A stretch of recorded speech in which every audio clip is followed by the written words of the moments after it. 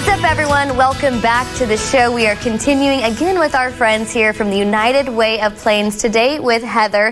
Heather, thanks for joining us. Thanks for having me, Bree. Yeah, and we're talking all about something that's helping the youth in our communities with a deadline coming up pretty quickly. Yes, Tell us about it. We are talking about the Aaron Joel Smith Youth Memorial Scholarship today that is fostering volunteerism with our youth in our community. And we want to give back to the kids that are giving back in our community. Yeah, and so there's 3 scholarships awarded with, I think you said $50,000 total.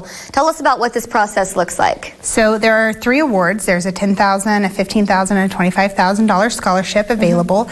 And we are looking for students that are juniors and seniors this year. They live in South Central Kansas in our 10-county service area. And they have completed 200 hours of volunteer service within their high school career.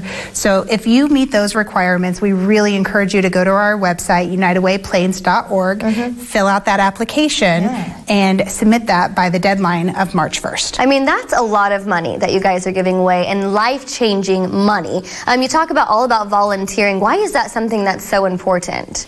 So we need to give back to our community because it takes a village. It really does, and many hands make light work. And so by giving back, we are investing in the people that have invested in us. And these juniors and seniors, you know, they're used to thinking about how great of grades they can get and things like that, but this is really a deeper meaning behind this scholarship. Yeah, we're really trying to foster the feeling that we want to care about other people. It's not just selfish. So this scholarship is not about GPA. It's not about grades. It's about giving back to your community and really putting others in front of yourself. Yeah, and not just for kids that want to go to a 4-year university either. Right, so this can be for the traditional 4-year university. It could be for junior college, tech school, trade school, whatever higher level education that you are seeking, this can go for that. Yeah, so many options. I think you said it earlier, but how can people find more information about this? So the best way is to go to our website, unitedwayplains.org, and look up our scholarship opportunity. All right, sounds good. Thank you guys for all of the work you continue to do for our community.